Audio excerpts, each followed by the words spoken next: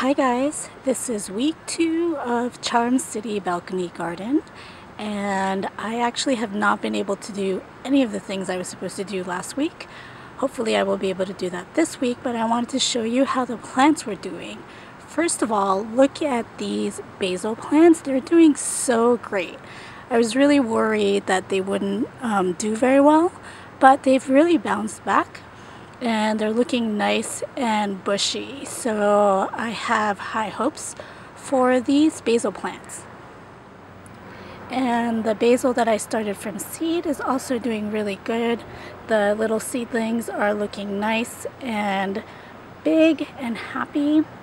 I really like basil seedlings. I think they look really cute. The one thing that I've noticed is that the potting soil is not that great. At least the surface looks really stiff. So I will be making more potting soil soon, and I think I'm going to add more peat moss to the mix to make it more fluffy because it just looks really dense. Here are the 3 kabocha seedlings, and they all came up and they're all doing really good.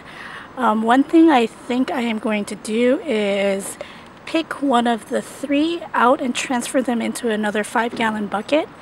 I've always had problems with squash plants. Every year I seem to get one of those wormy things that eat the inside of the stem, and they die before they get to live out their life. So I don't want to put all my eggs in one basket. Is that the right term? Anyway, so basically I want to have 2, and I think I will have an extra 5-gallon bucket, so I think I'll take this one and keep this one in the current bucket. Here's the okra plant. Again, all 4 are doing really well. I have to thin this out. I'm thinking maybe I'll take one to the community garden because I have some space. You'll see there's some whiteness at the surface of the potting soil. So in addition to like the lack of fluffiness, I don't know what the correct terminology is, I think there's like some salt that's coming up to the surface.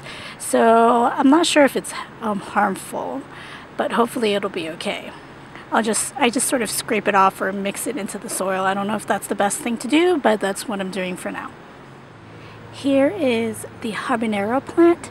It is growing nice and bushy. It's not growing very tall, so it might be like a tight, small, bushy plant, and that's okay with me as long as it grows well. So looking healthy. The one plant that doesn't seem to be doing very well, it's actually already bolting, is the oregano. Maybe it's already too hot. I think it comes up to the hundreds out here. So I'll just leave it and maybe cut it back a little bit to see if it can do any better, but it doesn't look too happy. I forgot to show you guys last week. I have this bucket of volunteer red perilla plant. The perilla plant is self-seeding, and I actually had it all over the garden, but I had to pull it out. I just kept this one. I'm not exactly sure what I'm going to do with it. All the red perilla plant last year, I made this nice little juice out of it, and it's very delicious and refreshing, but I actually just don't need any more of that, so I'll have to look into what else I can do with it. So finally, I have a question. I have these 2 5-gallon buckets that I wasn't going to use. These are the buckets that I made. But I also have these 2 sweet potato plants that I started. They never actually made any roots at the bottom, but I do have some leaves growing at the top. So I think I can just put this in a bucket. Now, do you know if I should bury this whole thing or should bury it, you know, like up to here, or what I can do? I'm not sure actually if this 5-gallon bucket is going to be big enough, but what I'm just going to do is bury it and try to top it up with as much soil as I can.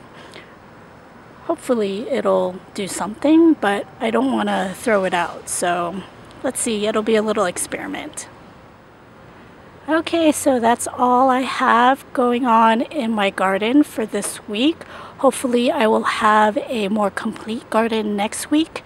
I hope to add some more containers this week and do some more general cleanup so I have the final setup. But let's see, I always say that and I never have time. So we'll see. Take it easy and enjoy the weather and enjoy the growing season. Thank you guys all for watching again, and until next time, happy gardening. Bye-bye.